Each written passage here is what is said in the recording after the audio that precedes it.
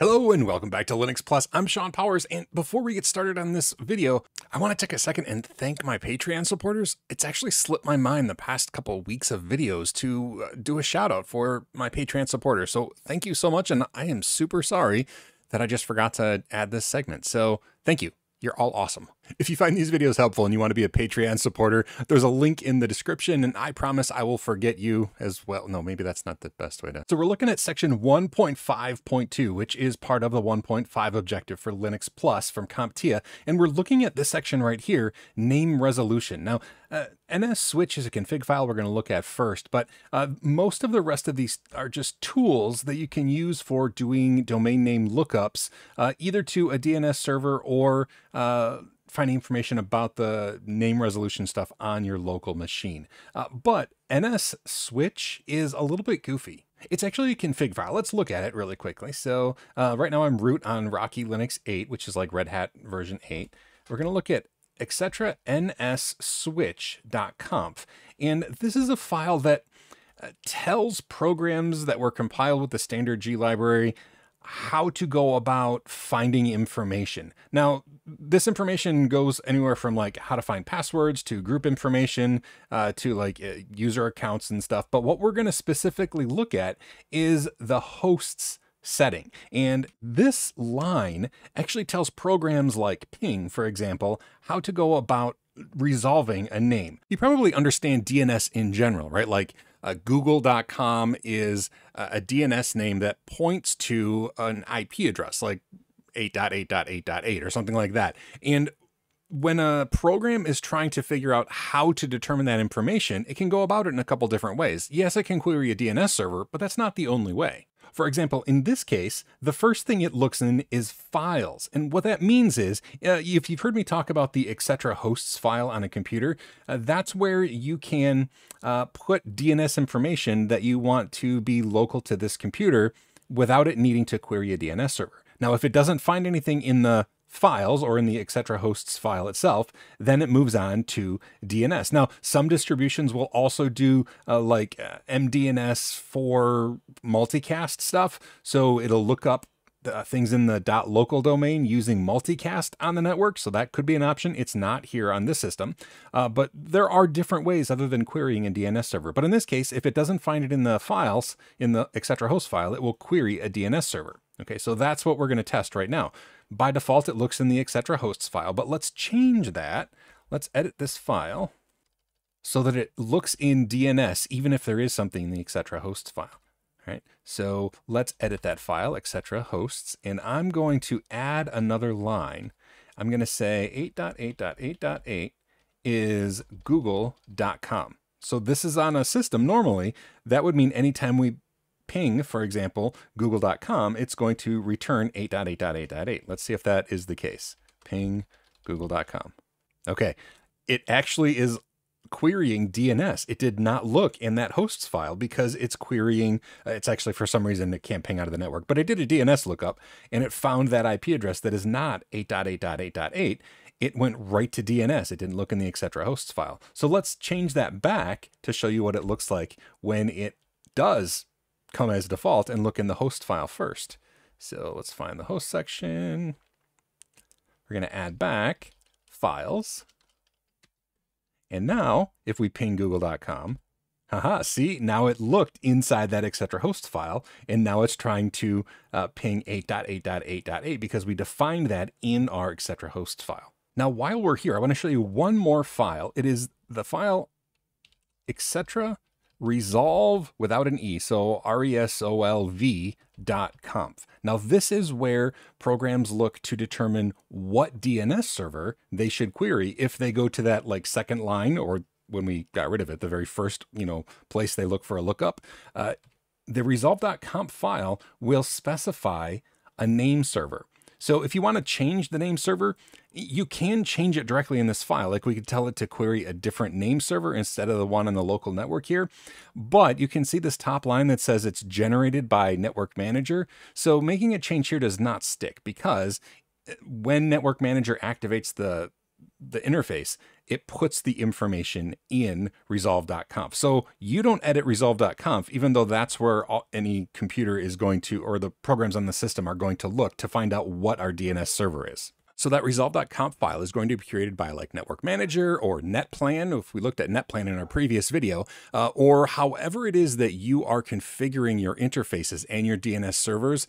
That process is what's going to populate the resolv.conf. So know that even though that's where it looks, we don't usually edit that file directly. Now, there's another tool specifically mentioned in the Linux Plus objectives that you can find out the information that your system knows about its DNS servers. So I switched over to Ubuntu just for funsies. But here, if we look at resolvectl and we do something like status, I think that's the default. We probably wouldn't even have to type status. But if we do that, it's going to show us information about the DNS settings on our computer, like things that are set in the etc resolv.conf. For example, our current DNS server, the DNS servers that are listed. If we had more than one, this would be like the one that it's currently asking, and then like a list of all the ones that it knows about.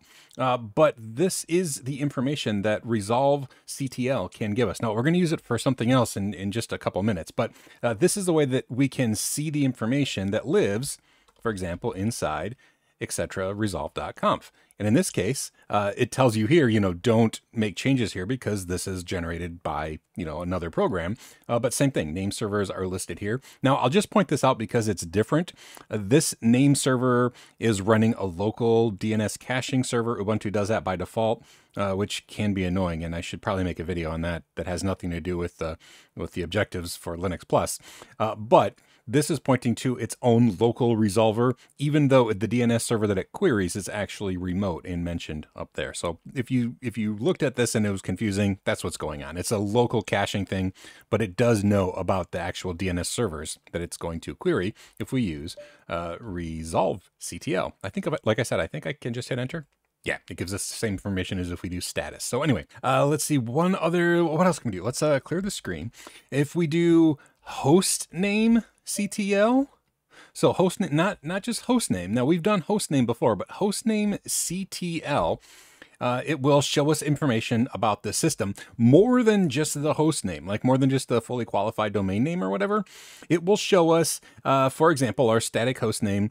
It also has a thing called like a pretty host name, which is not terribly useful, but some GUI programs will use it instead of the like actual host name. I've never seen that done in practice, but it is an option where you can set a pretty host name. And it just has a bunch of information about the computer itself, like more than just the host name, but hostnamectl will give us this information. But it can do other stuff. Like let's do hostnamectl-h for help, and it'll show us all of the various things that we can do. For example, we can set the pretty host name. Like we could set a host name that is pretty, which whatever. Let's set it. So, oh, and this is something else that I just find fascinating. You don't have to be root to do this, which doesn't make a whole lot of sense to me, but is true nonetheless. We can just say hostnamectl and then host name, meaning we want to change the host name, and then what the new host name is going to be. And I'm going to say, let's say test pickle. So we've changed the host name of the system to test pickle, and we can check that by looking at hostnamectl, and it will tell us now this is the host name. It's test pickle, and it even wrote to the etc hostname file.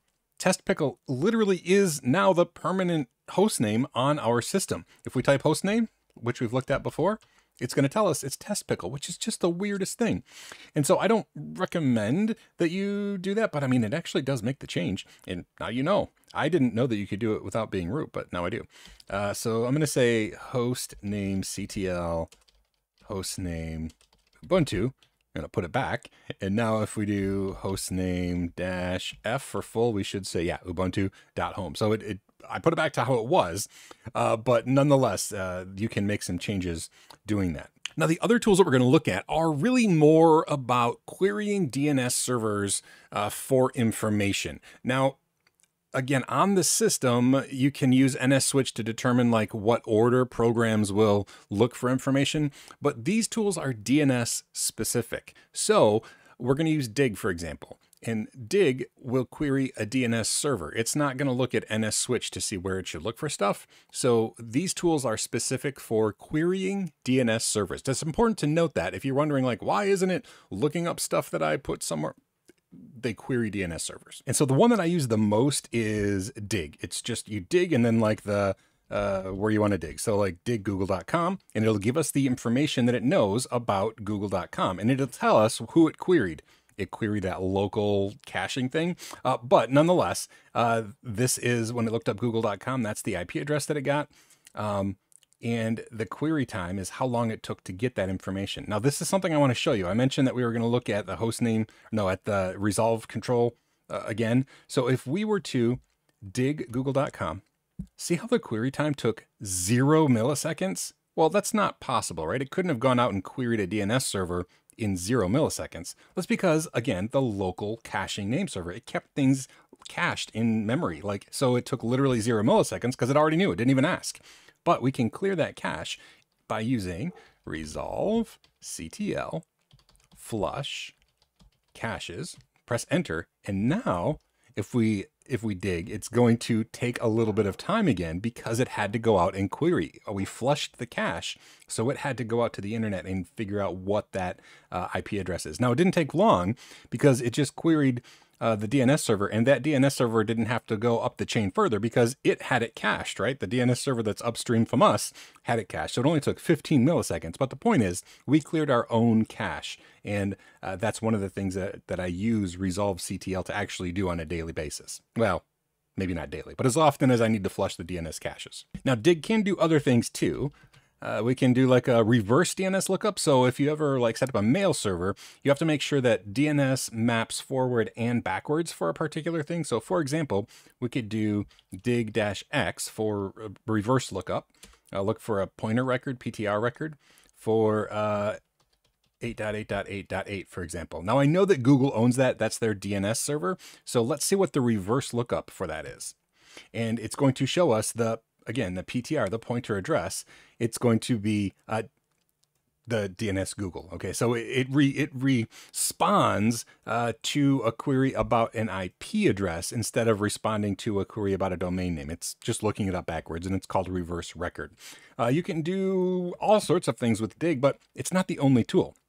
Another tool specifically mentioned is nslookup, name server lookup, and you can do stuff like nslookup google.com, and it's going to look up the information about google.com, and it gave us in a different form, but it's the same information. Now I got to take a little time out because nslookup for a long time was considered deprecated, which means that it's no longer being supported, it's outmoded. So probably like 10 years ago, there were systems that didn't even have nslookup installed by default. You would have to use dig. In fact, it would say like nslookup is deprecated, please use dig in order to do DNS lookups. But for some reason, and I don't know, there's probably a good story that I just don't know, it was kind of resurrected because now nslookup is regularly maintained, and it's a very, cromulent tool that you can use in your arsenal for doing DNS lookups. So it fell out of fashion and was deprecated, but now is no longer deprecated. So nslookup is back on the table, I guess. Anyway, let's use it to do some things. Another thing, it can do reverse lookups too, and you don't even have to give it a flag. It just recognizes that you're doing a lookup on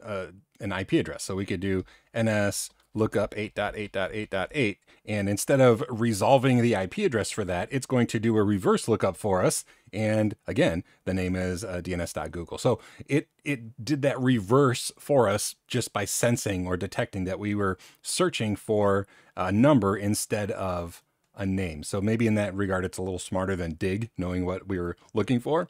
Another thing that you can look up is other types of records. Like all we've looked up so far is A records, or it would also have looked up a C name that's like points to another name. But we could also look up, let's look at a mail record, like an NMX record. So nslookup dash, I think it's type with just one dash in front of it, equals MX for mail exchanger. And then for what domain? Let's do it for the nerdlings.net domain. Okay, so I'm looking up the mail exchange server that's specified for my own nerdlings.net email domain. And it's going to give us the answer. I have 2 MX records in my DNS server.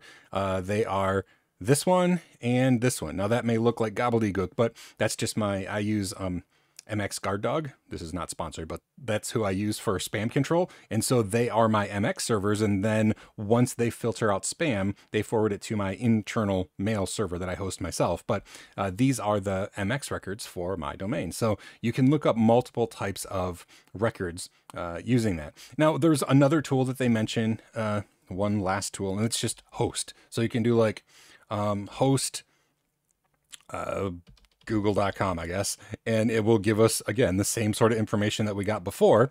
This is interesting too, though. It actually looked up and gave us the MX record by default. It gave us the IP address, the IP6 address, and it gave us the MX record for google.com. So, I mean, that's kind of cool, right? That's host. You can get more information if you do like host-v google.com. It'll give us a verbose answer of all the information that it can find, and information about where it found it and that sort of thing. I generally don't do that because host on its own pretty much gives you the information you want in a nice clean interface instead of, looking through all of this stuff. And that's just about all the stuff to go through. One other tool specifically mentioned though is Whois. And Whois queries like registrars for contact information about a server. So like if you wanted to know who owned nerdlings.net, let's do that. Let's do Whois nerdlings.net, and it's going to contact my registrar and find out information about my domain. Okay. And this may look strange. You're like, Shawn, are you lying? Is this the sort of lies that you put on the internet? Well, no. What we're seeing here is nerdlings.net. It is owned by me. Namecheap is my registrar. But what Namecheap does is they allow you to, it's kind of like not hiding necessarily, but they act as an intermediary. So if somebody wants to contact the owner of a domain, they can go through the Namecheap organization, and then they'll contact me. And the reason that this is pretty important to do and is pretty common is because in order to register a domain, you have to use a real, actual name and physical address on your Whois information. And so rather than have like my street address, now I do have a business address I could use, but I still don't necessarily want that out there for the Whois database to be able to, pull my information. So it's pretty common for a registrar to have this kind of cloaking service where they just like are a gatekeeper and say, okay, if you want to talk to the owner, just tell me. And they pass the information back and forth. Hopefully that helps. Now it was important that we went over all of those commands because they're all on the Linux Plus objectives.